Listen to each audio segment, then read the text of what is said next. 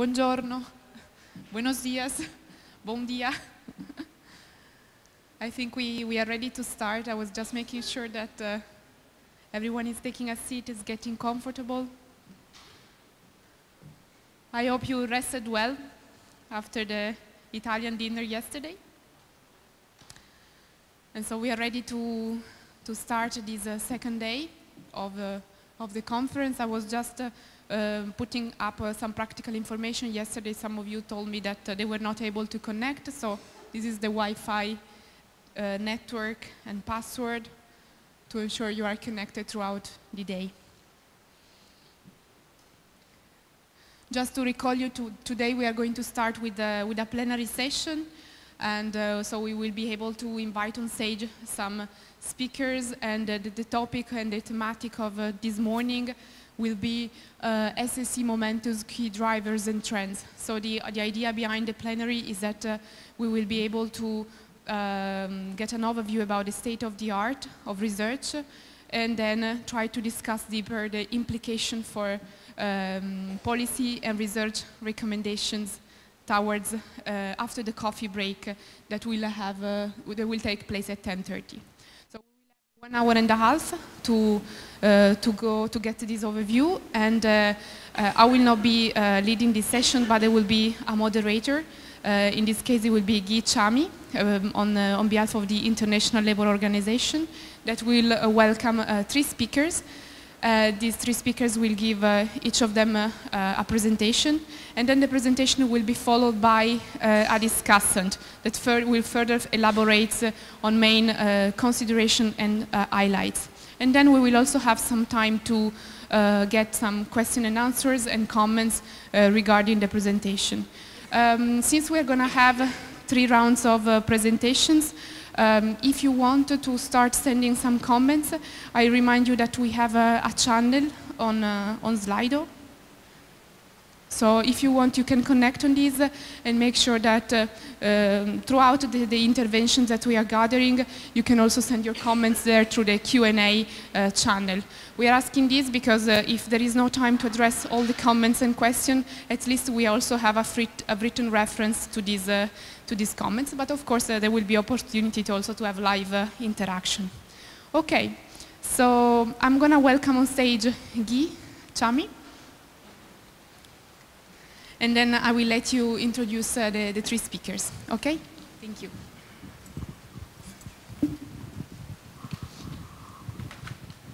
Good morning, everyone. I will speak in Italian. Don't start laughing, please. Mi chiamo Guy Chami e lavoro per l'Organizzazione Internazionale del Lavoro. Io sono il moderatore di questa sessione. Maintenant, je vais parler en français. Non, là. Il fallait que je trouve quelque chose pour vous réveiller. Et donc, le seul moyen que j'ai trouvé, c'est de parler plusieurs langues pour vous obliger à switcher à chaque fois. On a eu un dîner assez lourd, donc je vais poursuivre en français, puis je vais enchaîner en anglais. Donc, cette session va traiter des principaux moteurs et des tendances dans le domaine de l'ESS. Et lorsqu'on parle des principaux moteurs en général, le premier élément qui vient à l'esprit, c'est les politiques publiques. Et le BIT a publié un certain nombre d'études publiques sur l'ESS. Elles ont été menées principalement par M. Roberto Di Meglio. Et la plupart des auteurs, je crois, de ces études-là sont même présents dans cette salle. Et donc un des éléments qui ressort de ces études-là, c'est que en fait, la loi est une condition nécessaire, mais pas suffisante pour le développement de l'ESS. Donc d'autres éléments sont nécessaires pour le développement et la croissance des structures de l'ESS. Et parfois même, le processus d'élaboration de la loi est même plus important que la loi elle-même. Et donc, en tant que BIT, structure tripartite, on promeut en général une approche participative qui implique l'ensemble des acteurs.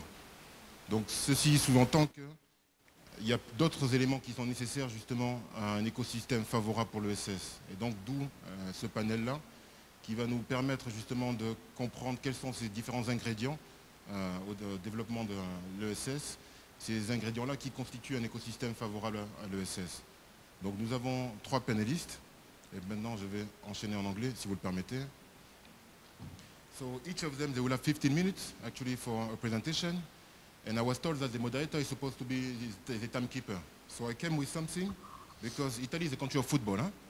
And I love football. I used to be a defender, but you see, today I will be a referee. So I came with a yellow card in case you exceed 15 minutes. I will keep it there. I don't think I will have to use it, but just in case. I have better than a red card. So the first presenter is Miss Giulia Galera. Please go. She is senior researcher at ERICSE. Her research activities focus on the role of social enterprises in the European Economic Community, the concept of social enterprises, its legal evolution, the integration of asylum seekers and refugees. She has coordinated a number of research projects for different organizations, EU, UNDP, OECD, among others. And her presentation will mainly focus on the relations between SSE and social enterprises, and she will also provide some key definitions. So please, you have the floor. Thank you very much, Guy, for the introduction. So as Guy said, I will focus on conceptual issues with a view to try to clarify differences and overlaps between the social and solidarity economy and the social enterprise. So, as we are all aware of, there is no globally agreed definition of the social and solidarity economy.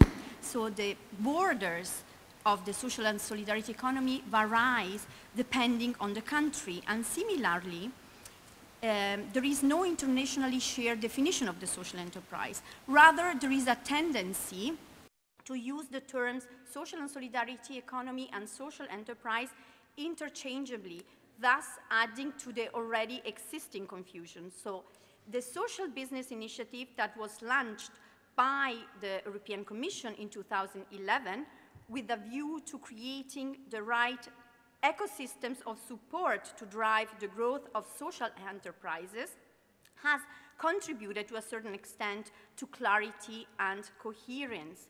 And today I will precisely draw on some of the findings of the mapping study that was commissioned by the European Commission to ERICSE and to the MS European researchers in order to evaluate the state and development of social enterprise as defined by the Social Business Initiative in 28 EU countries and 7 non-EU countries.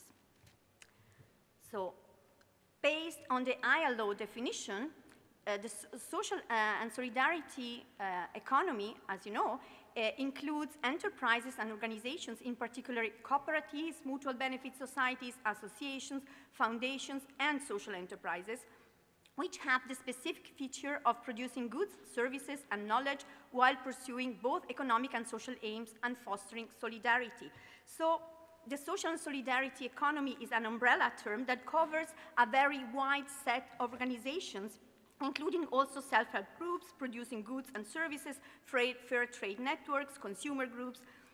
So the aim is to fulfill needs of a defined category of people, not to guarantee profits to the owners. So the definition was already analyzed by Professor Carlo Borzaga yesterday, so I will skip it. But if we look at the definition of social enterprise that was endorsed by the European Commission through its Social Business Initiative, we will see that it is also not attached to particular legal forms, but it builds on 3 dimensions, which are the entrepreneurial dimension, the social dimension, and the governance dimension.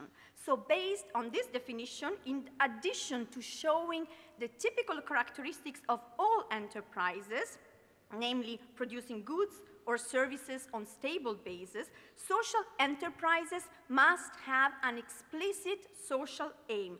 This implies that the products and services supplied, an activity run, while ranging significantly across territories depending on the different needs that may arise at the local level, must incorporate a social public interest connotation. In addition to this, social enterprises must be inclusive. This implies the engagement of different categories of stakeholders having different relations with the social enterprise. Social enterprises, as already highlighted by Professor Borzaga yesterday, also adopt a specific device, the non-profit distribution constraint and the asset lock, which are meant to ensure that the social aim which are meant to ensure that the social aim that is pursued by the social enterprise is safeguarded over time beyond the engagement of its funders. So as you can see from this slide, the social and solidarity economy partially overlaps with the social enterprise. Thank you, sorry.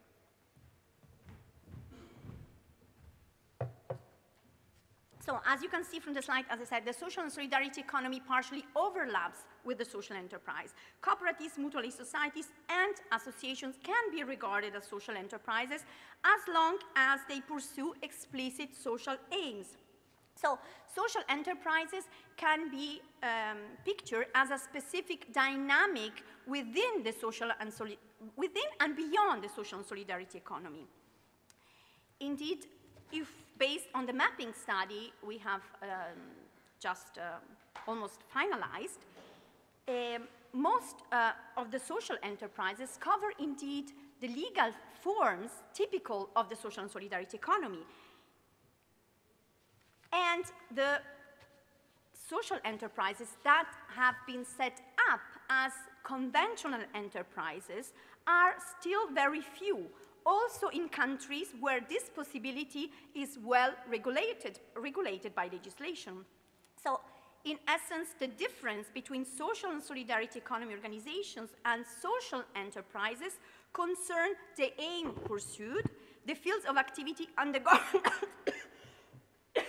excuse me.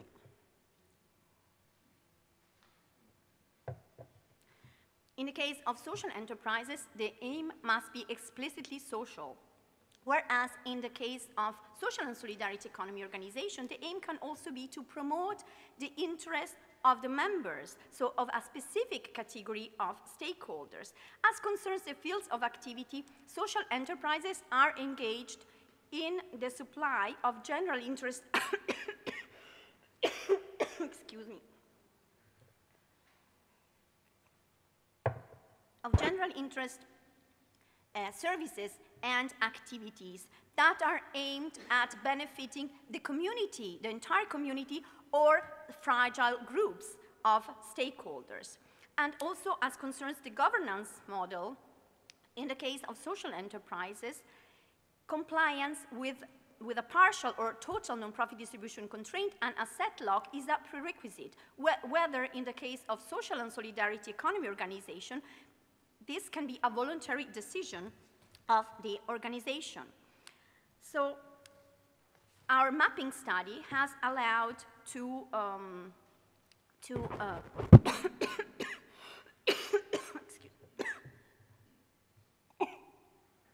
excuse me. Sorry. So based on the mapping study, we have just, as I said, finalized the number of social, okay, sorry.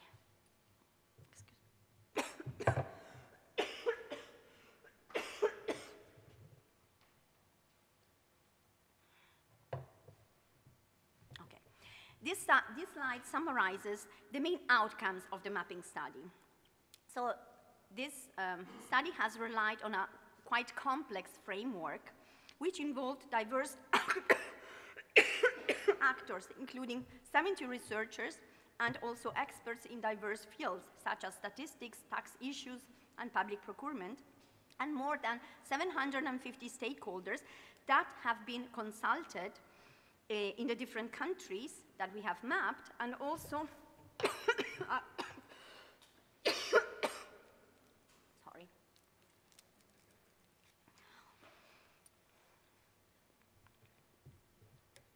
okay, more than 750 stakeholders that have been consulted. Excuse me.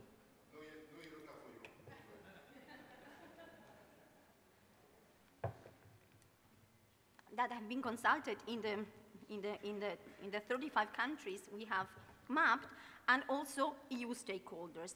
And it also allowed for the analysis of more than 100 concrete examples of good practices of social enterprises operating in diverse fields of general interest. and it has moreover contributed to 50 exploratory case studies in 11 countries.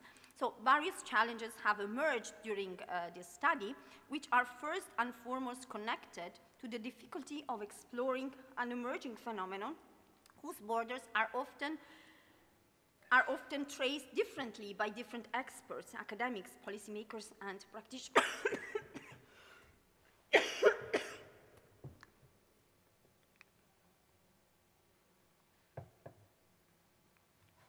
Two circumstances have made things rather complicated. First of all, the strong country specificity of the social enterprise phenomenon, which reflects different traditions and cultures in the different countries, and also the fast-changing policy framework relevant for social enterprises in the diverse countries.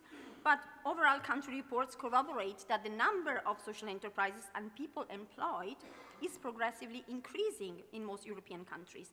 The demand for services supplied by social enterprises is growing, and also the environment wherein social enterprises operate is becoming more enabling. So social enterprises are more visible and recognized when compared to 2013, when the first mapping exercise was carried out by the Commission.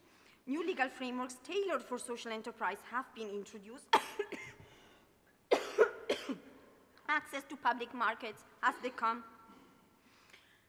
improved, and new private markets are also improving where social enterprises operate, and there's a growing support for start-up and consolidation. There has been also an increase in harmonization of specific regulations, like, for example, the percentage of disadvantaged workers that must be integrated by work integration social enterprises.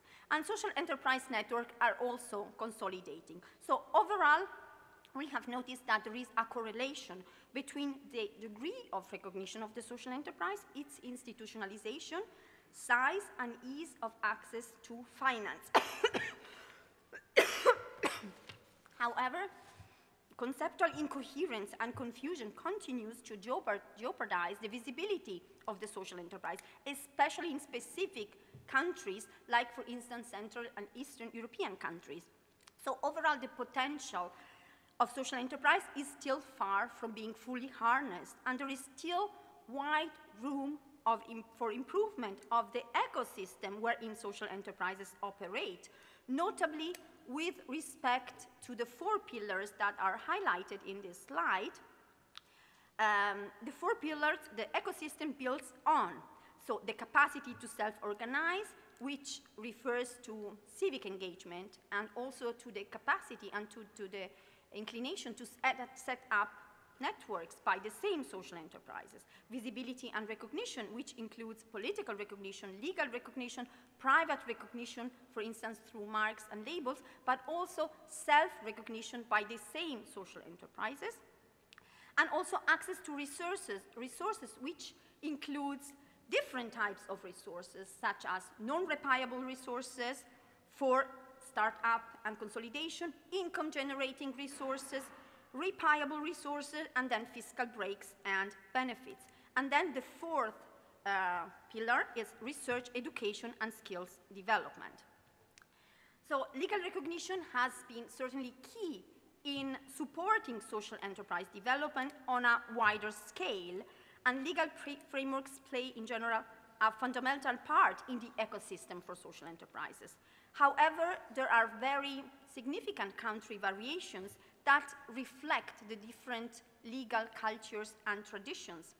While some countries have decided not to regulate, not to introduce specific laws targeting social enterprises, for instance, the Netherlands, Germany, other countries have decided to introduce specific laws. So legal recognition has taken place through 4 distinct strategies, which are the adaptation of company law, and these strategies was followed, for instance, by the United Kingdom and by Latvia. Otherwise, a second strategy is the adaptation of cooperative regulations so as to allow for the pursuit of the interest of non-members by cooperatives. Another strategy has been the introduction of specific legal statuses for social enterprises, allowing for different legal entities to qualify as social enterprise and conduct either a wide set of activities, for instance in Italy, or specifically to facilitate work integration, for instance in Finland and Lithuania.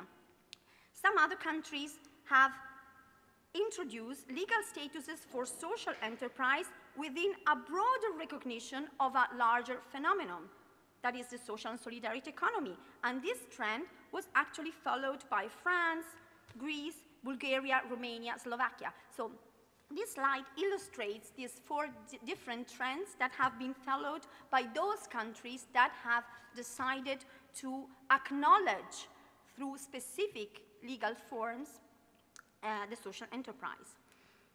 A growing number of countries is also in the process of adopting new legislation, such as, for instance, Albania, Cyprus, Czech Republic, and other countries. So in essence, policies and legal recognition specifically have been beneficial when three conditions have met. Sorry. First of all, social enterprises have remained a priority in the policy agenda. So the legislation has not been just a standing alone intervention, but it has been followed also by other policy initiatives. So the second, condition is that new strategies and legal acts provided for a general acknowledgement of the diverse organizational forms without imposing overly restrictive constraints. Because when this has been the case, the impact of the new legal reform has not been very significant. Third, the social enterprise community has been actively engaged in the legislative and capacity building process. Noteworthy are also, I forgot to mention, countries that have introduced a symbolic recognition of the social economy without regulating social enterprise, like Spain and Portugal. Okay, so this slide attempts to position the different organizational forms that operate in the countries we have mapped in a three-dimensional diagram in relation to three key dimensions, so entrepreneurial, social, and inclusive. So the aim is to position each organizational form vis-à-vis an ideal type represented by the social enterprise concept as defined by the Social Business Initiative. So in the diagram, the ideal type coincides with the dark blue dot positioned up on the right, which illustrates the strong social, entrepreneurial, and inclusive orientation of the social enterprise ideal type. So the diagram sets the borders between organizations that fulfill the EU operational definition and organizations that do not fulfill it. So organizations with the light blue dot are conceived as social enterprises. And their position in the diagram results from the interplay among these three dimensions, the social dimension, the entrepreneurial dimension, and the inclusive dimension, above a minimum value which brings us to consider them as social enterprises. So organizations with the green dot are not conceived as social enterprises. For instance, associations that do not carry out economic activities, traditional cooperatives that are exclusively aimed at promoting the interest of their members. And mission-driven, for instance, enterprises in France or Bicorp that are socially oriented, but they have not institutionalized the pursuit of an explicit social aim. So they cannot be regarded based on our conceptual framework as social enterprises and are hence associated in this figure to a green dot. Sorry for this. Please forgive me. So, main findings of our study, and then I will stop. Okay, social enterprises exist in all countries we have mapped. So country reports corroborate that social enterprises are mainly community-led. So they often originate from the social and solidarity economy and use the typical organizational forms of the social and solidarity economy.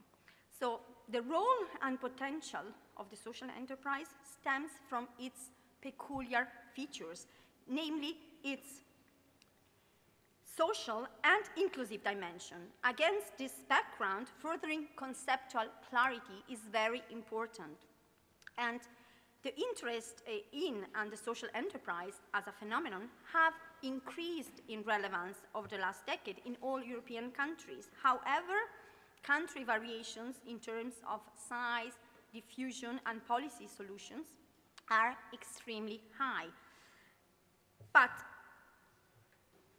independently from the degree of development of the social enterprise, what emerges clearly from the transversal reading of the country reports is that the creation of a balanced and consistent ecosystem that fully valorizes the nature of the social enterprise is essential. So legal recognition is not per se sufficient. So from a financial perspective, stable flows of resources from income-generating activities are, for instance, very important. Moreover, there is a need for capacity building at different levels for social enterprises and public administrations that are not prepared. They're unable to exploit available funds, for instance, and are not able to manage tenders.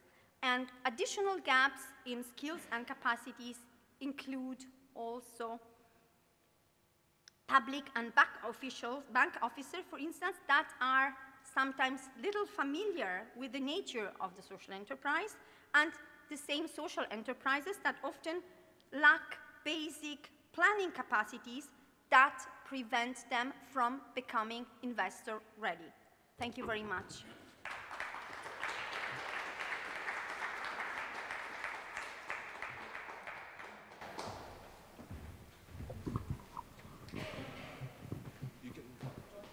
You can stay, yeah? Don't run away, huh? Yeah. We are together now for good. Thanks a lot, Julia. It was very comprehensive. You already provided actually key elements of one ecosystem, the ecosystem of social enterprises. And please don't apologize for being sick. Huh? We should apologize for forcing you actually to present while you are sick. So sorry for that. So now I would like to welcome actually the next presenter, Eric Bidet. He is Associate Professor at Le Mans University and Co-President of the Association for the Development of Data and Social Economy. He is also on the editorial board of RECMA, which is a journal on social economy studies. He has been doing research on social economy, social enterprises, and social economics for about 15 years. So please, Eric, you have the floor.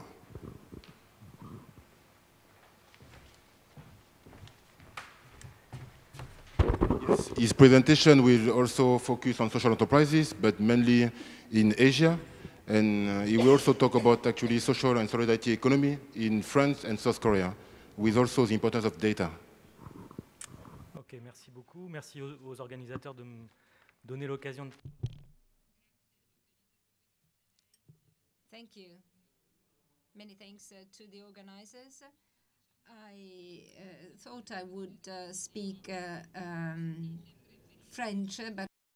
Juste pour préciser par rapport à ce que Guy a indiqué, ça fait effectivement un certain temps, plutôt 25 ans que 15 ans, que je travaille sur l'économie sociale, sur l'entreprise sociale, avec deux orientations principalement, la France et puis un peu un élargissement sur l'Europe, et puis la Corée, et un élargissement sur l'Asie. Alors ma présentation ce matin, je vais la faire à l'ancienne, on va dire, c'est-à-dire sans diapositive, sans support. C'est un peu risqué le matin, mais j'espère que ça va fonctionner, néanmoins. Et puis je vais essayer de développer 3 points. Un premier point pour comparer un petit peu les exemples de la France et de la Corée vis-à-vis de l'économie sociale, vis-à-vis du développement de l'économie sociale. Un deuxième point pour apporter quelques éléments concernant... Merci.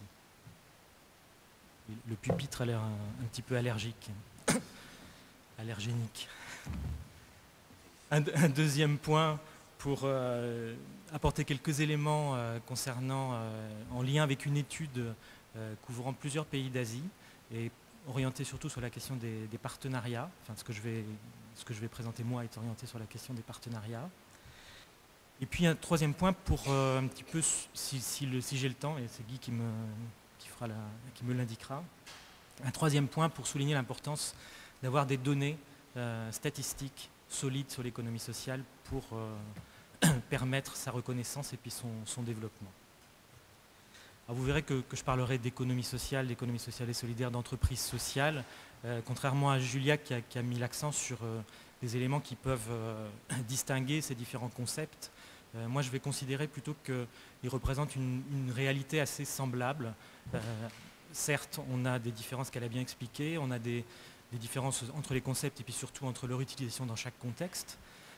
Mais ce qui m'intéresse plutôt, c'est de les considérer comme des différentes variations d'une réalité qui est celle d'une forme d'entrepreneuriat différent de la forme classique fondée sur le capital essentiellement. Alors, la France et la Corée, donc, ce sont deux exemples que j'ai choisis parce que je les connais mieux. Et par ailleurs, ce sont deux pays qui ont choisi de faire la promotion de l'économie sociale de manière assez intense, considérant l'économie sociale comme un outil assez important de création d'emplois et du coup je trouve plus le mot en français, de provision, de provision of social services. Les trajectoires qui sont suivies par cette promotion de l'économie sociale dans ces deux pays sont assez différentes néanmoins. Et c'est ça qui rend intéressant, je pense, cette comparaison. En France, le concept d'économie sociale, il a émergé à la fin des années 70 et il a été porté par des organisations relativement puissantes dans le paysage socio-économique, assez bien installées. C'était des mutuelles de santé, des mutuelles d'assurance, des coopératives financières, agricoles, de consommation. Et puis ces organisations étaient dans un environnement changeant qui menaçait un petit peu leur position. Donc elles ont entrepris de se rapprocher et elles ont trouvé un soutien assez rapide auprès des pouvoirs publics de l'époque qui, eux, voulaient effectivement promouvoir un mode d'entreprise un petit peu différent de l'entreprise classique, de l'entreprise conventionnelle, avec un petit peu en toile de fond des modèles tels que l'autogestion. Ces deux acteurs, la conjugaison des efforts entrepris par ces deux acteurs a très vite porté ses fruits en France, puisque dès le début des années 80, l'économie sociale a été soutenue par les différents gouvernements sous différentes formes, y compris à un moment donné un ministère de l'économie sociale et solidaire. Et puis on a abouti à la création, enfin au vote, à l'introduction d'une loi sur l'économie sociale en 2014, qui est certainement pas parfaite, mais qui représente néanmoins un élément très important de reconnaissance et de clarification de l'économie sociale dans le contexte français. Jusqu'à récemment, l'économie sociale, ce qui a été souligné très souvent, c'est qu'elle a beaucoup contribué à la création d'emplois en France. Mais ce qu'on voit aussi, et je voudrais m'attarder un petit peu plus sur ce point-là, sans toutefois nier les vertus de l'économie sociale, ce qu'on voit aussi, c'est que depuis 2 ans, l'économie sociale commence à perdre des emplois. Les dernières données nous indiquent qu'on a un déclin de l'emploi dans l'économie sociale sur les 2 dernières années, et en particulier dans certains secteurs, les services à la personne, le sport et la culture, secteurs où interviennent majoritairement des associations, qui représentent par ailleurs 75 à 80% de l'économie sociale française. Et on voit que, enfin, ce qui est souligné, c'est que cette transformation, ce déclin de l'emploi dans ce secteur-là est très lié à des modifications qui ont été apportées par les pouvoirs publics vis-à-vis de certains dispositifs qui étaient mis à disposition principalement, voire essentiellement de l'économie sociale, notamment des emplois aidés ou des possibilités de subventionnement qui ont été transformées, qui ont été modifiées ou qui ont disparu. On voit bien donc que l'économie sociale, même dans un pays comme la France où elle est bien développée, sans doute un exemple assez typique d'un développement très important de l'économie sociale, elle n'est pas à l'abri de menaces et de transformations qui sont liées à des modifications de l'écosystème et en particulier du rôle des pouvoirs publics et des dispositifs publics qui sont mis en place. En Corée, l'économie sociale, moi j'ai commencé à m'y intéresser à la fin des années 90, c'était mon sujet de doctorat, à vrai dire. À la fin des années 90, en Corée, quand je parlais d'économie sociale, personne ne me comprenait. Le terme était complètement inconnu dans le contexte coréen à cette époque-là. Et l'idée d'économie sociale, elle est apparue beaucoup plus récemment. Elle a été portée par des organisations relativement marginalisées, relativement faibles, et puis qui ont trouvé un relais auprès des pouvoirs publics. Ce qui a permis de les pérenniser pour certaines, de leur apporter des moyens dont elles avaient besoin et qu'elles ont exploités, mais sans encore, pour beaucoup d'entre elles, sortir d'une certaine fragilité. Néanmoins, ce qui est intéressant, c'est sur les 15-20 dernières années, on a vu l'introduction d'un certain nombre de dispositifs visant l'économie sociale. Alors, ce n'est pas forcément le terme qui a été utilisé, c'est pour ça qu'au début, je soulignais que j'allais considérer ces termes comme des équivalents. On a eu au début des années 2000 un système de revenu minimum qui, pour son volet insertion par le travail, a intégré, a considéré des structures d'économie sociale comme un acteur essentiel. On a vu en 2006-2007 voter une loi pour la promotion de l'entreprise sociale qui a considérablement structuré le paysage en Corée autour de ce type d'entreprise.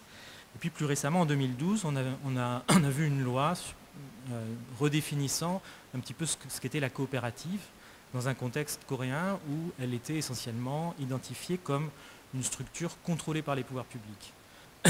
Cette loi de 2012 a permis d'ouvrir la voie vers un modèle de coopérative différent et de faire du modèle coopératif finalement un modèle potentiellement utilisable dans un certain nombre de secteurs, à l'exception des secteurs financiers, que la loi ne couvre pas. Aujourd'hui, l'économie sociale en Corée, elle est bien identifiée, elle est présente sur l'agenda politique, elle a donné lieu à des formations universitaires qui ont été installées dans plusieurs universités, même si ça reste encore relativement rare. Elle est aussi clairement identifiée par les gouvernements locaux, la municipalité de Séoul en particulier, en tant que cofondateur du Forum mondial de l'économie sociale, en a fait un élément important de sa politique sociale. Donc sur une période relativement courte, on a une dynamique très forte pour la promotion de l'économie sociale, qui est supportée, contrairement à la France, donc à l'initiative de laquelle on trouve des acteurs relativement faibles, mais qui sont également, qui se développent également grâce à des politiques publiques. Et là aussi, on a cette difficulté de trouver un équilibre entre des politiques publiques stables, particulièrement dans un contexte où le gouvernement a tendance souvent à contrôler dans le contexte coréen. Un des enjeux, c'est trouver cet équilibre dans ce contexte-là. Ce qui fait qu'on voit bien l'importance des dispositifs légaux, des lois, des dispositifs institutionnels plus largement, pour soutenir l'économie sociale, pour permettre son développement, pour pérenniser des initiatives qui sont relativement fragiles souvent au début, ou qui sont menacées plutôt, dans le cas de la France peut-être, ou qui se sentent menacées. Ces dispositifs sont essentiels pour permettre un changement d'échelle. Néanmoins, ce qui est intéressant dans ces deux cas, c'est de voir les trajectoires différentes qui ont été suivies. Et c'est là-dessus que je voulais insister surtout. Mon deuxième point, donc, et vous avez compris que les trois points que j'ai choisi de développer, en fait, ils sont censés faire un lien avec les thématiques des ateliers qui vont suivre. Mon deuxième point, c'est sur les partenariats, et les réseaux, qui sont l'un des thèmes des ateliers de la matinée qui viennent après. Donc ça s'appuie sur une étude qui a été réalisée, qui est en lien avec un programme dont certains d'entre vous ont sûrement entendu parler, qui est le programme XM, large programme d'études de l'entreprise sociale, des modèles d'entreprise sociale, porté par deux universitaires belges, Marc Nissens d'une part et Jacques Defourny d'autre part.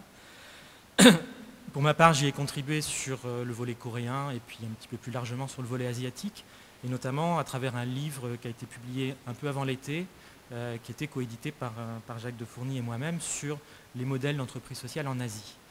de ce livre. On pourrait dire beaucoup de choses. Moi, j'ai choisi juste de présenter aujourd'hui cette question des partenariats. C'est un livre qui couvre une dizaine de pays asiatiques, des plus développés comme le Japon, la Corée ou Taïwan, jusqu'aux moins développés comme le Cambodge, l'Inde par exemple.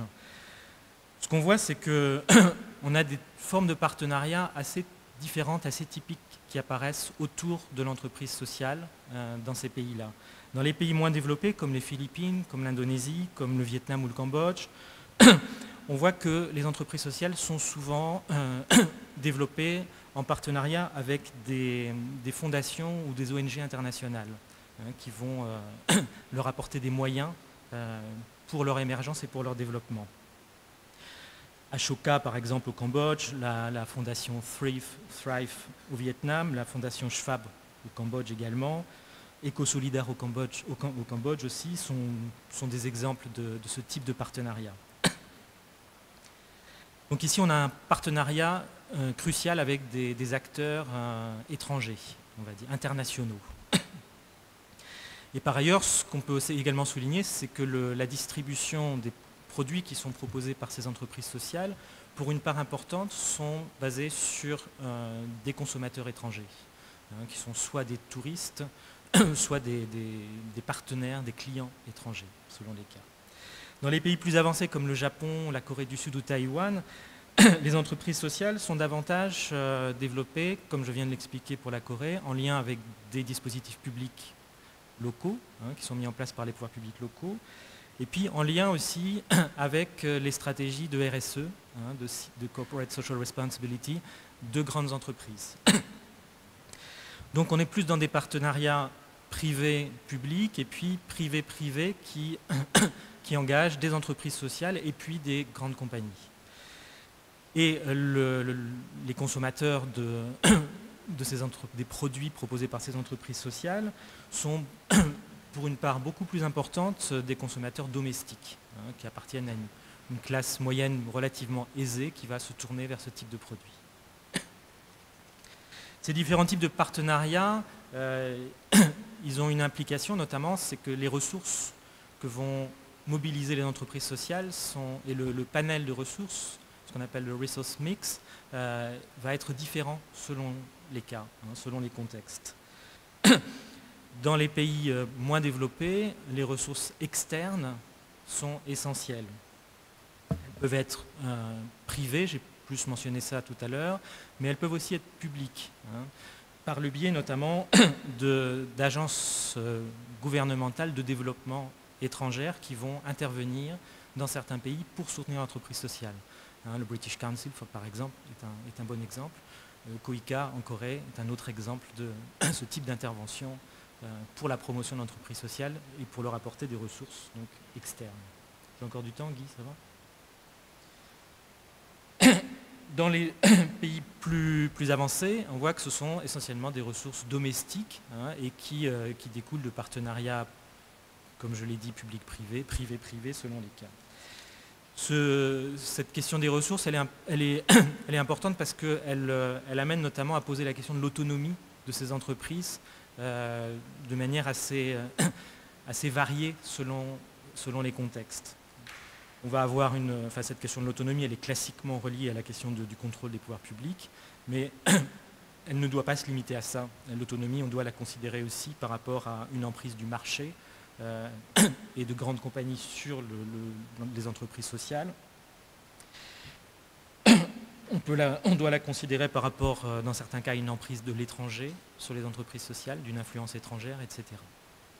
Et puis mon troisième point, donc il ne me reste pas beaucoup de temps si j'ai bien compris, je vais essayer quand même d'en dire quelques mots. Mon troisième point, c'était pour souligner l'importance donc d'avoir des données statistiques solides autour de l'économie sociale, sur l'économie sociale pour son développement et puis par rapport à la question de capacity building qui est le troisième thème de ce matin. Et là, je vais m'appuyer surtout sur ce qui a été fait en France sur cette question-là. Cette question, elle a été en fait, j'arrive plus à trouver le mot français, adressée prise en compte par une structure qui s'appelle l'ADES. Guy l'a indiqué au début, je suis impliqué dans cette structure récemment en tant que coprésident. J'y ai participé depuis un certain temps déjà en tant que membre participant, on va dire. L'ADES a été créée au début des années 80 avec cet objectif de faire avancer la connaissance statistique de l'économie sociale, avec l'idée finalement que ce qu'on ne peut pas compter ne compte pas. C'est un petit peu la ligne directrice qu'a guidé l'ADES, qui dès le début a défendu l'objectif de créer un compte satellite de l'économie sociale. Grâce à l'ADES, pas seulement l'ADES, mais notamment grâce à l'ADES, des progrès importants ont été faits. L'ADES a produit elle-même à une époque des données inédites sur l'économie sociale, qu'on trouvait assez difficilement ou pas du tout ailleurs. Et puis aujourd'hui, l'INSEE, l'Institut national de la statistique, publie des chiffres régulièrement. Le Conseil national des CRES, qui réunit donc les acteurs, les représentations régionales de l'économie sociale en France, a créé un observatoire de l'économie sociale qui lui aussi produit moins régulièrement que l'INSEE, mais de manière importante aussi des chiffres sur l'économie sociale, et notamment un atlas de l'économie sociale. Et je pense que c'est important de souligner que pour donner une visibilité et une connaissance assez fine de ce qu'est l'économie sociale, il est important d'avoir des statistiques. Et cette question des statistiques, elle va amener beaucoup d'autres questions. Elle va notamment amener la question du périmètre, elle va amener la question des critères. Et là, on rejoint un petit peu ce que disait Julia au début sur les éléments qu'on va considérer comme fondamentaux dans ce qu'on appellera économie sociale et solidaire ici en France ou ailleurs. Donc c'est une question qui englobe finalement beaucoup d'autres questions, mais qu'il est important de résoudre. Quand on n'a pas de chiffres solides, il est assez difficile de dire effectivement, on peut toujours utiliser des exemples. Évidemment, les exemples, ils ont tout leur intérêt, ça c'est certain, mais on aura besoin de chiffres à un moment donné pour appuyer cette représentation de l'économie sociale. Donc voilà, j'espère que je n'ai pas été trop long, je n'ai pas eu de carton jaune. Non, pas encore. Prêt à le sortir de la poche. Donc voilà, j'espère que je n'ai pas été trop long et puis surtout que c'était assez clair malgré l'absence de support pour tout le monde. Merci beaucoup.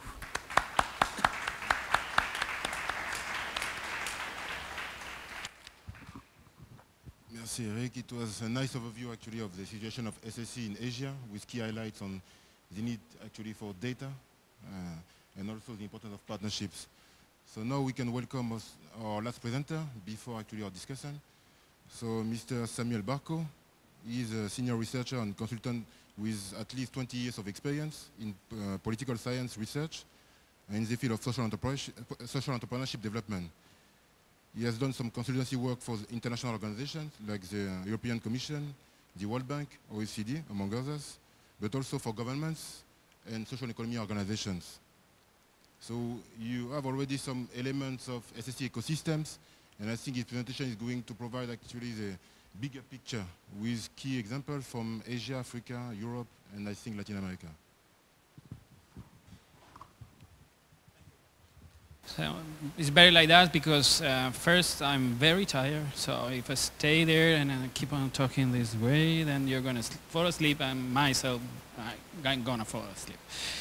Well, thank you Eurixe, thank you ILO, thank you a lot of people that have been working in this conference and in the research that basically is one of the ideas that I would like to present today. Research that has been carried out in 8 countries from all continents, Asia, except for Australia, sorry for that, but Africa, etc., etc. What I expect is that at the end of this intervention, you will have more questions than answers, okay? This is the first point. And that you will be thinking that ecosystem is complex, is a complexity, but is somehow nice, okay? With those 2 ideas in the end, I'm quite happy. I would like also to say, when they asked for my presentation, my short bio presentation, I always send a long one, which has a very relevant sentence at the end, And usually they don't want that long presentation, so that sentence is, forgotten most of the time. But that sentence says that I am several stuff. I'm a researcher, I'm a practitioner, I'm an activist. But what I do is something that allows me to have time for my family and for my friends. And this is the reason, one of the reasons that I'm doing this today. And quite happy because this probably is going to be the first time that my kids are going to be able to watch Daddy on television. So thank you for that too. Well, after this long introduction, I'm going to try to see how it works. There. You remember 2015, okay, when Twitter was cool and no problem with the real Donald Trump account, everything was happy? Well, we had these ecosystems, okay? This is a representation of what ecosystem looked like at the beginning. And it was only 2015, okay? This is what we have now, okay? This is from a research 2018, okay? You see, if you're working with this, you say, okay, the other one, this is much clearer, this is too much, okay? But the funny thing here is that you have plenty of stuff, all mixed up together, and you have arrows there, okay? And that is something relevant in ecosystem. Ecosystem, it's obvious. Ecosystems cannot be just building blocks put together. It had to be something else. It had to be the relationship between those blocks. And what we start to call non-directly observable conditions. Stuff that is there, that you don't see when you look at it, but is important, okay? And this is another representation of ecosystem. The other one is a research representation. It's done by researchers. This too is done by, people working on the field.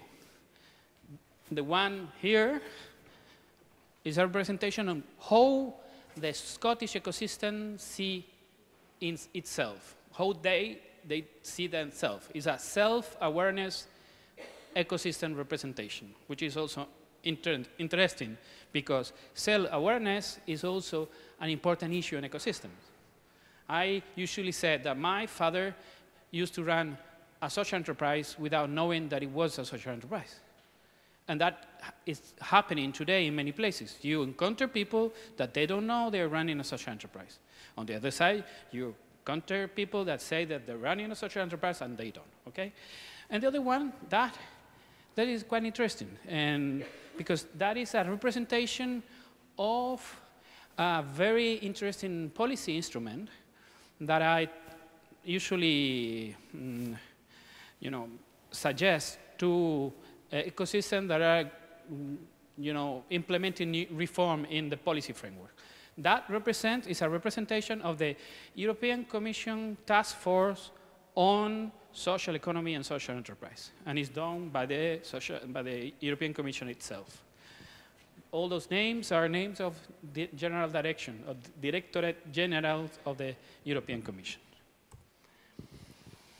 Okay, that is for the first, how ecosystems have been evolving from a more simple view to a more complex view.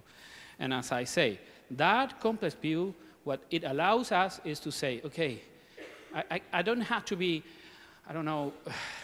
feel, how to say, without power. I'm powerful in front of that situation, in front of that complexity. You have to be empowered by that complexity. Because even if you're a small actor, you can see, and remember,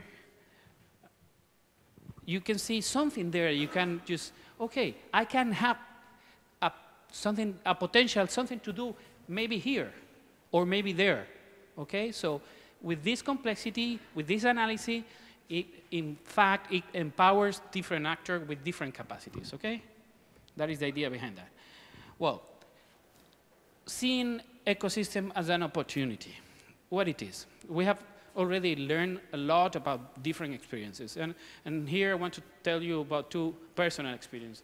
In Andalusia, I come from the southern, from Andalusia, from Seville. We used to say that Andalusia was one of the big guys in social economy in the world, okay? I was working for that organization which represented social economy. Well, Andalusia is no longer a big guy in social economy. And one of the issues there is that this organization, CEPES, who was the umbrella organization that was able to foster social economy in the region, it went bankrupt, okay? Because it was based on public support. 99% of the support was coming from public funds. The crisis hit it very hard. And what happened there? That this organization played a central role in the ecosystem. And when you take out a node on that ecosystem, there's no one else that is fulfilling many of the roles that were fulfilled by CEPES, okay?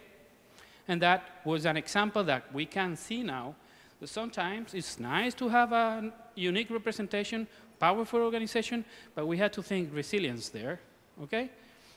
Here, this is another, I went to the States in 2017. That's what I mentioned a lot, Donald Trump, because I was landing in Washington a week after Inauguration Day.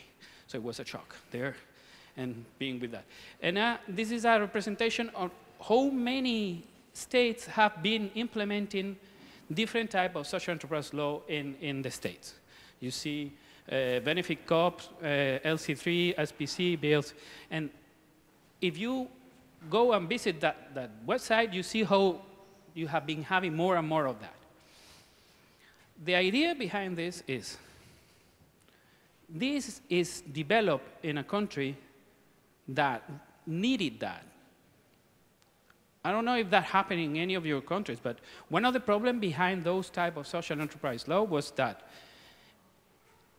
an entrepreneur in the United States could be somehow forced to stop being a social entrepreneur because their shareholders said so. Because you say, you are not pursuing the maximum benefit law in our country. But that never happened in my country. I don't have anyone in my country in which a shareholder says, okay, I don't want you to be good. I don't want you to go in that direction. So this is something that has been good for the state, and now it's going somewhere else. I see big corporations, big labs in other countries. We need to be aware what is behind the birth of those to see how we have to adapt those realities to our context. Okay? This is to see if you're asleep and if you're reading or not. Okay? Some of you already, you got the point. No, there. Okay, and this is also basically because there are not too many British people in the room, okay? So I'm happy with that. Well, what is behind that? What is behind that is that, is this, okay? If you go to Spain, okay, and you want to set up a law and a register, you cannot use the responsible person, the reasonable person concept there. You cannot use it. In my country, you need a watchdog, two watchdogs, and an institution that is behind the watchdog to say, and I had to read, and I had to have proof, etc., and then I give you, whatever you're asking for. This is also related, if you think I'm not talking about legislation here, okay? I'm talking that this is something that is in the ecosystem. It's something that is natural for many actors in the UK to have this idea that it's sufficient to have this concept of reasonable person. That is why sometimes you encounter a problem when you're saying, okay, I want to implement social enterprise in one country that doesn't have this ecosystem behind. Because you're lacking, you're missing something there.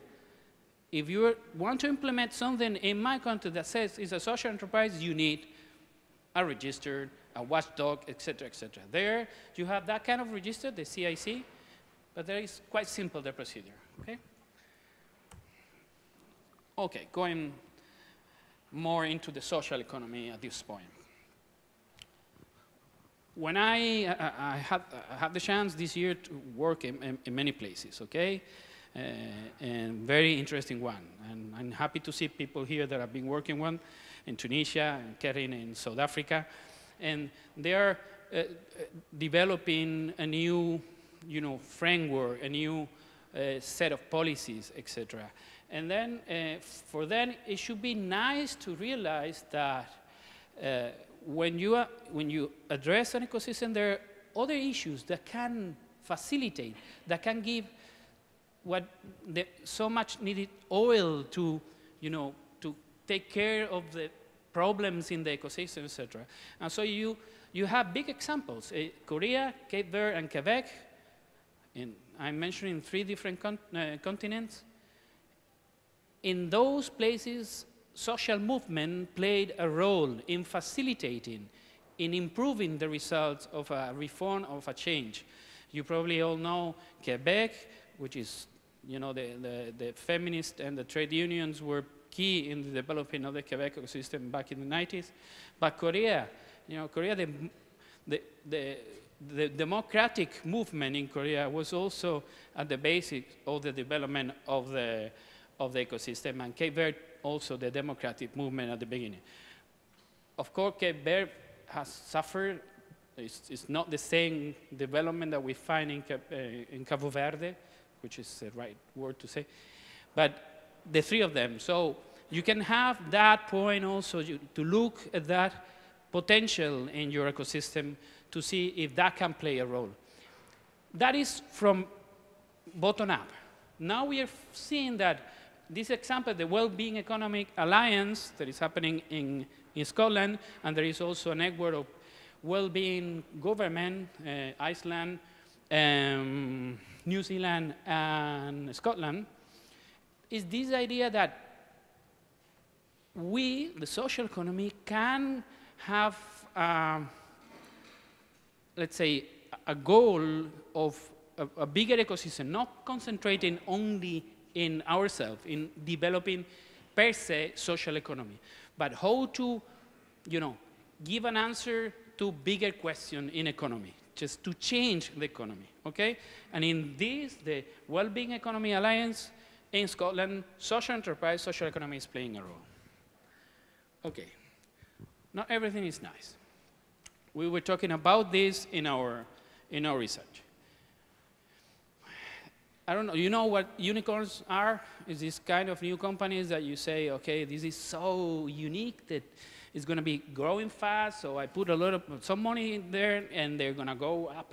And yeah, investors are looking for unicorns, okay? And there is one proposal coming from social enterprise, let's say, which says, okay, we need Zebras. Zebra is a kind of new enterprise that is based on technology, on new innovation, et cetera, but is a collaborative, horizontal, with an impact, et cetera, okay? Well, the problem with that is not only the issue of how good it is, and if I have a new specific mechanism for Zebras, is that unicorns in the ecosystem are going to get way more money than the Zebras, even if we improve the mechanism for social and solidarity economy. We are in an ecosystem where the financial resources go in one direction, and now those financial resources are key in the final result. You can have the most wonderful Zebra, but if he or she had to compete with a unicorn, there's no way there, okay? And the other C, I'm running out of time, how many? Sorry. Amazon. Amazon, according to some definition of a social enterprise, is a social enterprise. Yeah, it's not paying dividends. Okay, guys? No dividend at all, so no profit. And it's doing a service. Everybody is happy when they receive, a box of Amazon at their place, so they don't have, the mom that is working full-time, a single mom is working full-time, and she is not able to buy the gift for Christmas. So we need to be more, to have a bigger picture, not only the specific little pieces of our, of those conditions, those boxes that we tick, okay? Okay. Yeah, well, then because this is something that you should be looking at our research, and this, and the recommendation, okay. In our research, we have several recommendations, but I'm focusing only in the ecosystem recommendation. An ecosystem can be strengthened if it is co-designed. The participation of actors, of multiple actors in an ecosystem is per se a goal, okay? We had to move beyond legal and policy finance framework. We had to think of other impact that influence in the ecosystem. That is basically clear. Need for better data and statistics is not only about data of number, quality, etc. There are features of ecosystem that are relevant. Openness, resilience, efficiency in the ecosystem, how the flows goes through the ecosystem. When you implement a policy, does that policy finally get to the point, or there is a problem because there are too many actors in the ecosystem that are, not receiving the right proposal? Cultivating the international dimension. This is a local ecosystem embedded in a global ecosystem. So we need to be aware of the global ecosystem. We need, in our small little position, to realize that there is something going on that is affecting us and that we can influence. And finally, even the financial mechanism need to be designed to cope with complexity. If you design a financial mechanism in which several actors play a role, that is going to be a more resilient, more impactful financial mechanism. So it's not only looking at the final product, it's looking at the process, and it's looking at the whole picture. Okay? Sorry for being too long. That's it.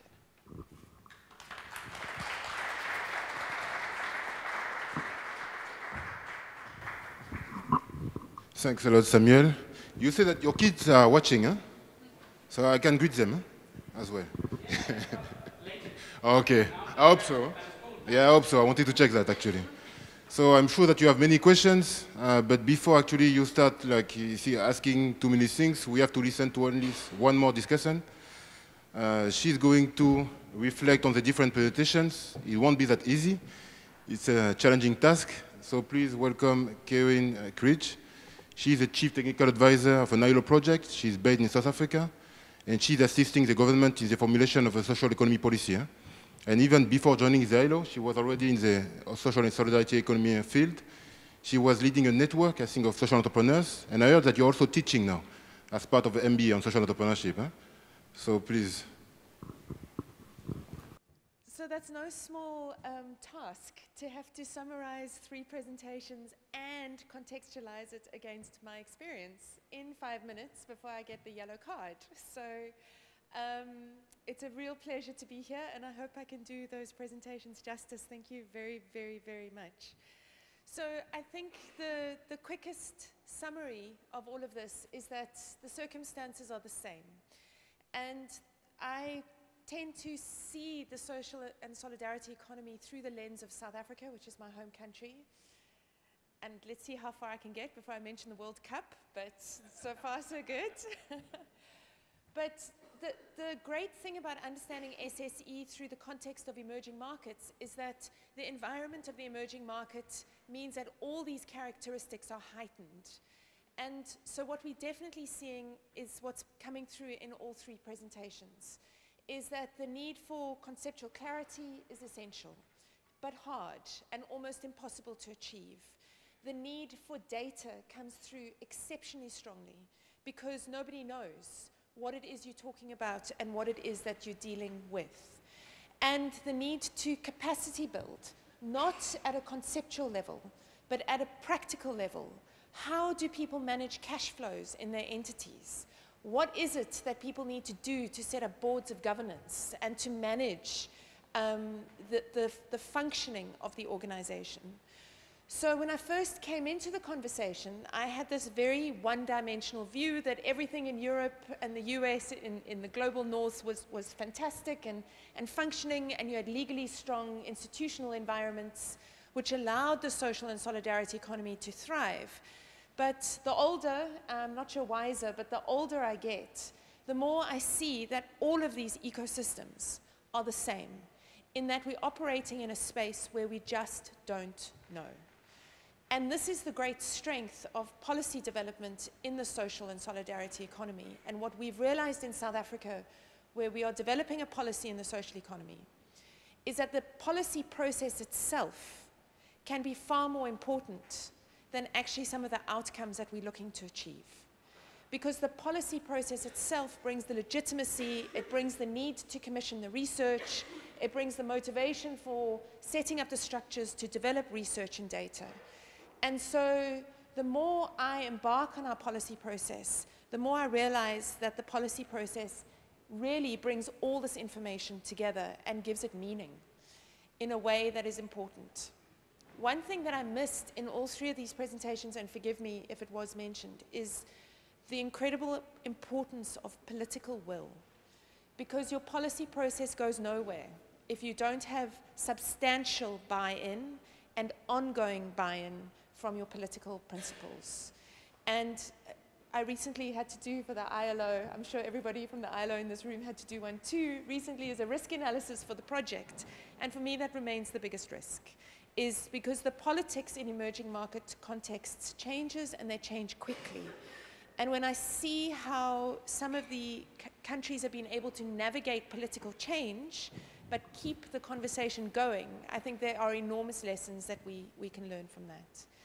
So just in closing, I've written a few notes that we've picked up along the way. Is also that was mentioned by all three is the need for networks. So for us, developing a policy was fascinating because we had nowhere to start. Where do you start in developing a social and solidarity economy when there's no network, there's no lobby group, there's no sector? So again, the lessons that are available from emerging market contexts often give us the start point to say, well, we have to start somewhere. We start with our small group and we literally snowball our sample group from there to grow your network. Again, one of the risks, and Julia said it really well, is the need for networks. Without networks, you don't have momentum, and without momentum, you don't have a policy process. Lastly, the role of trust in emerging market contexts is really important. And we should not underestimate the role of the social and solidarity economy in connecting communities back to government and government back to communities. And this came through really well in all three presentations in terms of the role of bottom-up. And again, when I say that that policy process can be more important than some of the outcomes that we seek, we've consulted, as of the end of this month, with 760 people across South Africa. That process in itself of asking people what it is that they want and asking how they navigate the social and solidarity economy in institutionally weak ecosystems, they do that by building trust networks. And so the question to leave you with is then our role as a policy maker or as a policy enabler is then not so much how do we build policy through compliance. It's not how do we regulate or how do we recognize social economy and social enterprises. It shifts our thinking to also how do we start using the policy ecosystem to enable trust networks on the ground. Because the institutional environment is likely to remain weak for some time. That's not going to change very quickly overnight. But our ability to figure out what is it that we can do to strengthen those ties between community actors, between people, that allows them to grow and build the social economy on the ground, that becomes a very interesting policy question for all of us.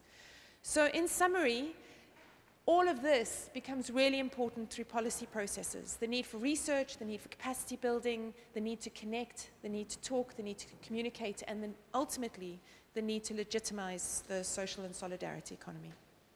I hope I... Thank you.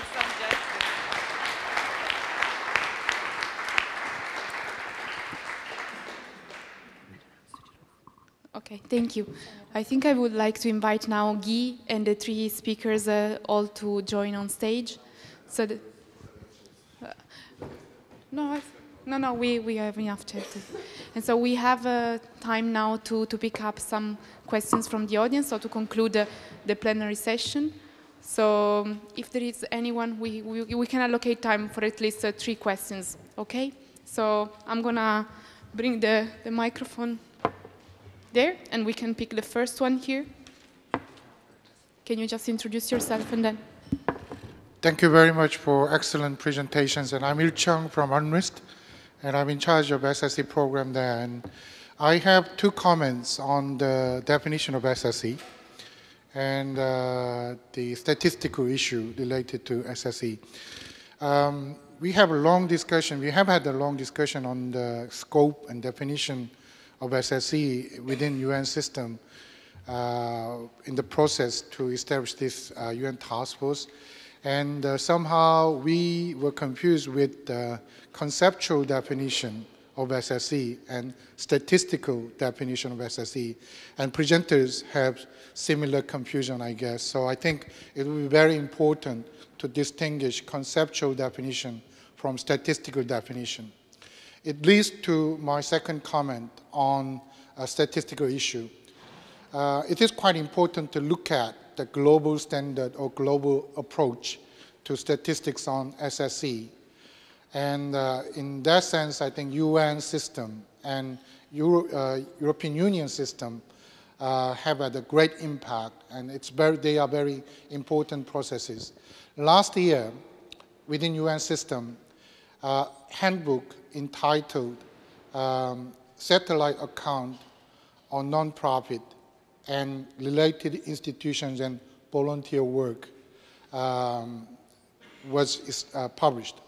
It was based on Lester Solomon's approach in Johns Hopkins team, and they have had a great emphasis on non-profit organizations. But that handbook claims that it has a statistical definition on SSE because it deals with social economy organizations and enterprises within their own definition, conceptual definition.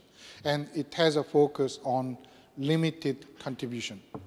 So a lot of cooperatives, especially those financial cooperatives, are excluded from that statistical definition. And I think we have to pay attention to this statistical definition making in UN system, because EU system is also adopting this approach, and Eurostat is trying to establish SSE statistics based on this handbook concept. So I think it is quite important to discuss this statistical definitional process in this conference. And in our session entitled Research something something, I will discuss about this statistical definition process within UN system and EU system. Thank you. Thank you. Is there another question that we can pick up? Otherwise, we can move towards the stage. Okay. Who wants to start? Alors, en fait, c'est pas vraiment une question qu'on a eue, mais je voudrais... I'd like to go back to the comment made about statistics. About 2 weeks ago in Brussels, we focused on that, and you participated in that. Today, the European Commission has decided to encourage member states to adopt this new notion. And this is what France has decided. And the point here is that the European Commission can use a definition based on these works that you de ce handbook. Maintenant, l'enjeu, je pense, pour les instituts nationaux, ça va être, à partir de là, de construire... This handbook.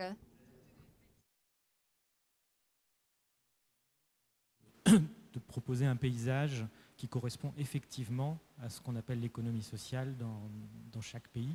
Dans le cas de la France, il va falloir effectivement être attentif. L'Institut national de la statistique qui s'engage dans cette démarche ne limite pas sa mesure à ce que le handbook entend mesurer, c'est-à-dire essentiellement des non-profit plus certaines coopératives, des coopératives sociales pour le dire pour le résumer, et qu'il inclut effectivement l'ensemble des coopératives qui forment l'économie sociale et d'autres organisations éventuellement selon les contextes.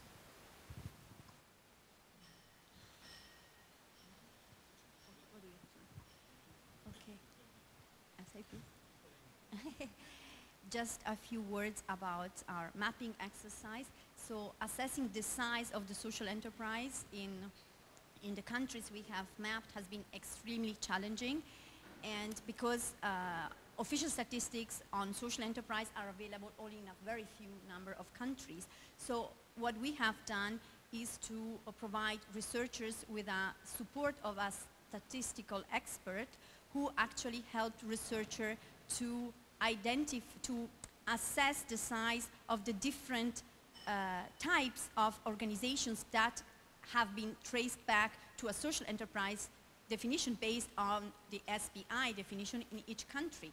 This has been extremely challenging because some researchers were more inclined to overestimate the size of the sector and to consider social enterprises also organizations that do not really fulfill the SPI definition, whereas in some other countries, researchers tended to underestimate. So, in essence, we have noticed that there is a correlation between the degree of recognition of the social enterprise. So in those countries where social enterprises have been officially acknowledged, then it's much easier to also assess their size of the different types of organizations, whereas in countries where the social enterprise is still at an embryonic stage of development, this is much more challenging. Okay. I'm going to try to raise some, how do you say, polemica here. So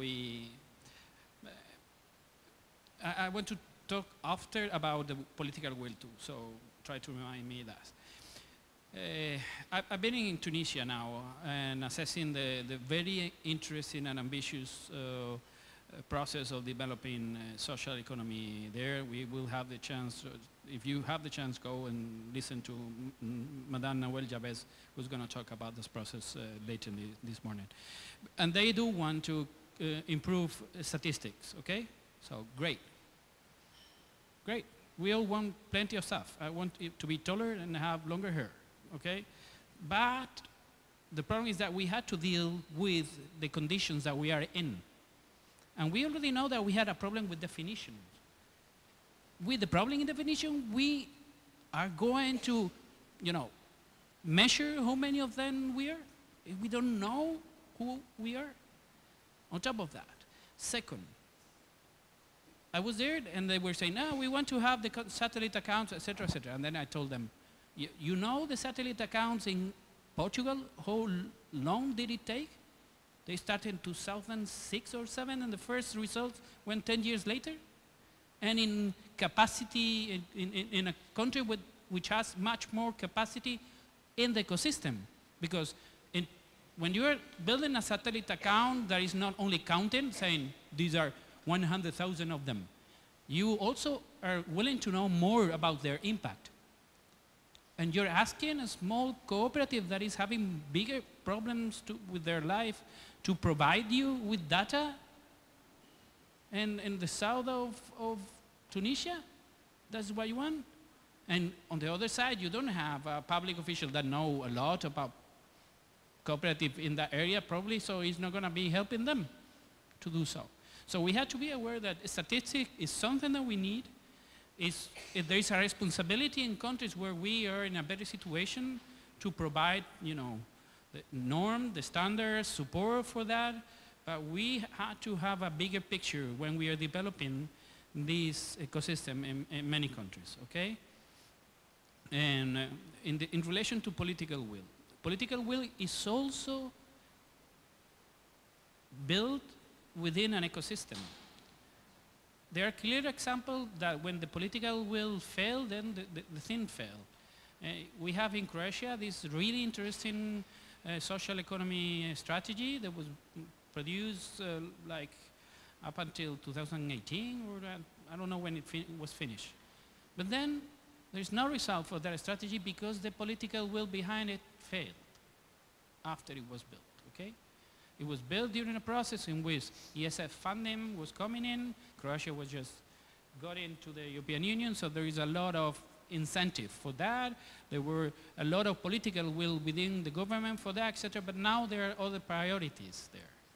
We had to understand politicians. They had to win election. They had to be elected. So we had to provide the capacity for them to have political will in the first time and maintain their political will in the second time.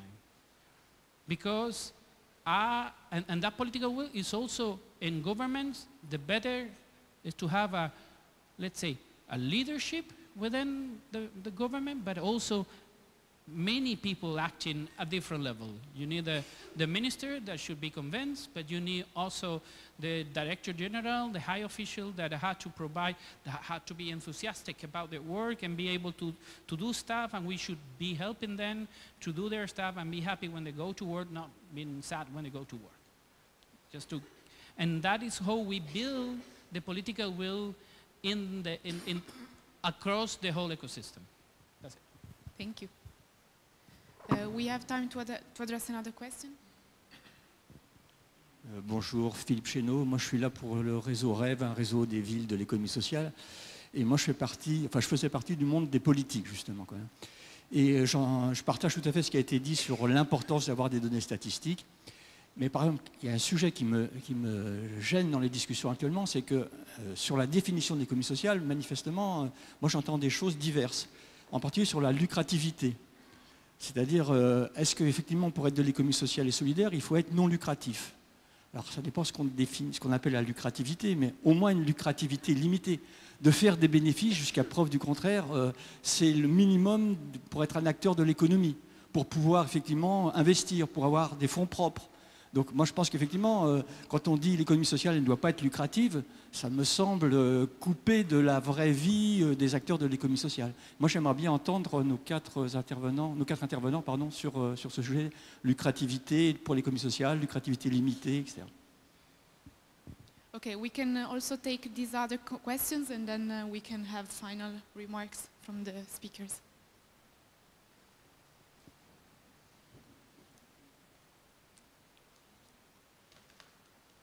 Bonjour, je suis Mario Moniz venant du Cap-Vert. Je vais partager avec vous deux préoccupations. Moi, ce qui me préoccupe, c'est l'autonomie et l'indépendance des organisations de l'économie sociale et solidaire. On parle des écosystèmes. Le professeur a bien expliqué qu'est-ce que c'est un écosystème. C'est un mélange d'intérêts, de relations, etc., etc. La manque d'autonomie et indépendance, peut-être, doit au assistantialisme, quoi. Sont plusieurs les acteurs externes qui interviennent dans les affaires des organisations de l'économie sociale et solidaire. Les bailleurs de fonds, avec tous ses intérêts, l'État, bien sûr, avec tous ses intérêts, les politiciens d'une façon générale, avec ses intérêts. Comment combattre tout ça? Comment travailler dans une perspective de rendre l'autonomie à aux organisations de l'économie sociale et solidaire? Parce qu'elles sentent qu'il existe une relation de dépendance, pas d'interdépendance. Une autre chose, c'est la gestion, faiblesse dans la gestion. Est-ce qu'on doit maintenir les principes qui sont jolis, qui sont très intéressants, mais est-ce qu'on ne doit pas commencer à penser à une autre forme de gestion? Je ne sais pas, peut-être l'intérêt est communautaire, l'activité est au bénéfice des communautés, mais penser à une gestion privée, je ne sais pas. Ce que je vois dans mon pays, c'est ça le chemin. Moi, je sens mal comme quelqu'un qui a passé toute sa vie à travailler dans la promotion des économies sociales et solidaires. Bien sûr que la professeure a dit qu'on ne veut pas voir seulement les résultats en tant que tel. On doit voir toutes les relations, toutes les contributions que ces acteurs donnent dans le progrès, surtout dans la lutte contre la pauvreté chez nous. Merci. I'm going to give you now the floor, and then Guy, I'm going to give you the...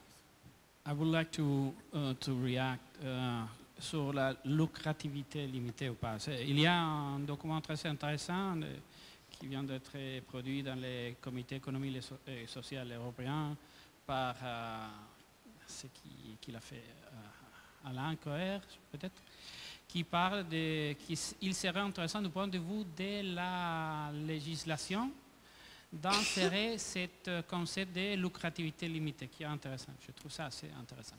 Moi, je voudrais le lier au ce dont on a parlé professeur Carlo Bolsaga hier, il faut produire des profits. Les profits sont liés à la, comment on dit, la sustainability des entreprises. Il faut les avoir. Okay? Le problème, c'est qu'est-ce qu'on fait avec ces profits. Et là, du point de vue de la finance, que c'est ça qu'on a étudié dans notre étude, là, c'est important le sujet ownership right et la asset lock. On voit que pour nos entreprises, comme on a cette asset lock, je ne sais pas comment on dit, qu'on ne donne pas de dividendes, on a un total asset lock, comme on disait hier, M. Borsaga, c'est que si à la fin tu veux vendre ton entreprise, tout cet argent n'est pas pour toi qui es le propriétaire, c'est pour faire une autre entreprise comme la tienne. Okay? C'est pour définir plus ou moins. Okay? Donc, ça, c'est le problème pour la finance telle qu'on l'a maintenant. Parce que pour le capital, pour investir, le mec qui investit dans Amazon maintenant, qui ne va pas avoir de dividendes pendant beaucoup de temps, il le fait parce qu'il sait que dans 10 ans, les millions qu'il a investis, il peut les retirer en 10 millions. Nous, on a un problème avec ça. Donc, nous, on n'est pas préparés pour ce concept de lucrativité, mais surtout par le concept que la finance tient des asset lock et de lucrativité extrême. C'est le problème que nous avons. C'est pour ça que les cas qu'on a étudiés, les divers cas dans lesquels nous montrons avec une finance différente qu'il y a une possibilité de soutenir des entreprises, mais dont la finance joue un rôle secondaire parce qu'il n'a pas de ownership right, n'a pas de droit de propriété sur là, et eux, les investisseurs, ne peuvent pas attendre d'avoir une production de 10 fois ce qu'ils ont fait. C'est là où le jeu est joué maintenant, parce que, je vous rappelle, 80% des mouvements internationaux, ce sont seulement spéculatifs. La finance va dans un autre sens. Et si moi, je vais promouvoir des zébras, je dois lutter contre 80% des flux qui sont là. Vous voyez?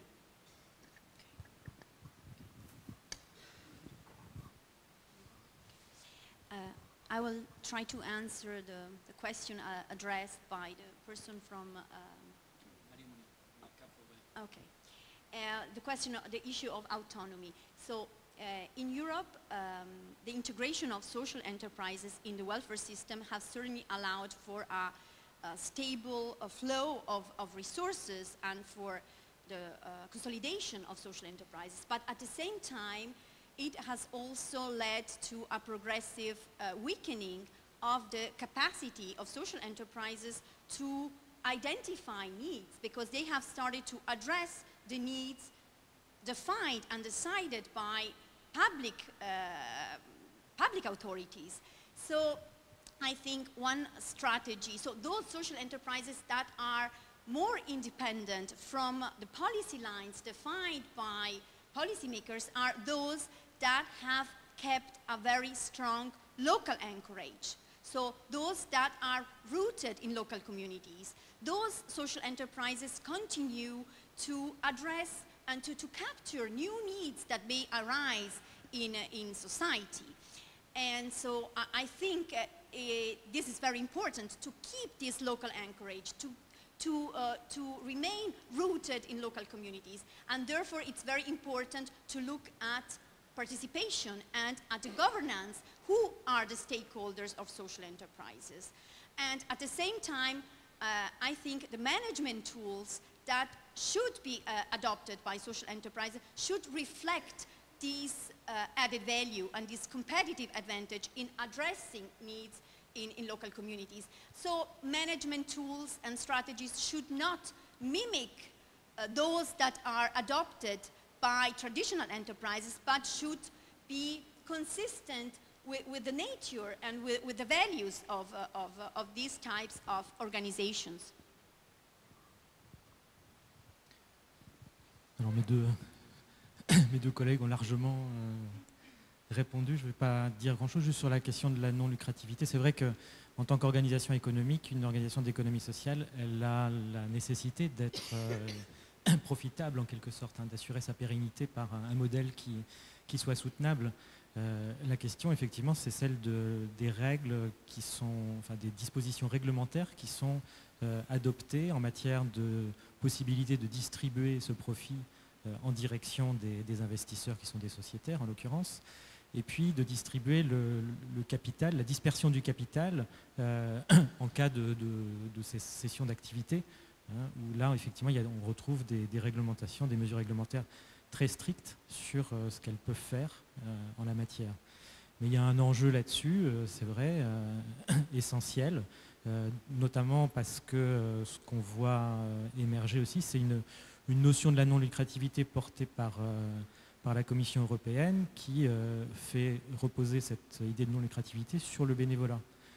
Et les organisations d'économie sociale, si le bénévolat est une de leurs ressources importantes, ne sont pas pour autant des organisations qui sont uniquement bénévoles. Et ça, c'est une vision qui a tendance à progresser et qui constitue un enjeu, je pense. Sur la question conceptuelle, c'est vrai qu'on a besoin de clarification conceptuelle, mais en même temps, on ne pourra pas, je pense, proposer une définition universelle, que ce soit de l'économie sociale, de l'entreprise sociale. Donc on peut clarifier un cadre, mais ce qui est intéressant, je pense, c'est de voir dans quelle mesure ce cadre il s'applique différemment dans différents contextes. Il y a une notion que je trouve assez porteuse, moi, sur cette question-là, c'est ce que Desroches appelait les interfaces dans ses travaux. Il expliquait qu'on avait un secteur de l'économie sociale avec des acteurs bien identifiés, et puis on avait un certain nombre d'interfaces avec d'autres secteurs de l'économie, et qu'à ces interfaces, on trouve des organisations qui s'éloignent du centre, donc qui se rapprochent des marges, mais qui sont porteuses peut-être d'évolutions à venir, de modifications du périmètre. Hein, et c'est dans les exemples que j'ai utilisés, la France et la Corée, on voit bien finalement qu'on est dans deux cas où on voit une convergence des concepts d'entreprise sociale et d'économie sociale, hein, qui finissent par... l'économie sociale finit par englober, dans les deux cas, l'entreprise sociale, on pourrait dire. Mais en France, les trajectoires sont inverses, en fait. En France, on part de l'économie sociale, et puis avec la loi 2014, on propose des éléments qui vont permettre d'ouvrir le périmètre un peu traditionnel à des acteurs qui sont ceux de l'entreprise sociale, alors qu'en Corée, on a une reconnaissance d'abord de l'entreprise sociale, et puis on voit émerger une tendance à utiliser un concept d'économie sociale qui va englober notamment l'entreprise sociale et d'autres choses. Just to conclude, just to say that actually, as you can see, the issue of ecosystem is very complex, but also very critical. But the idea of this, I think, session was not to conclude on everything, but just to start a discussion that we should be able to continue in the parallel sessions.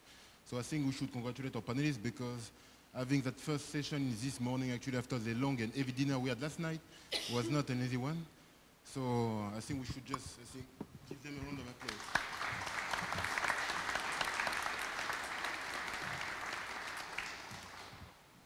Grazie mille.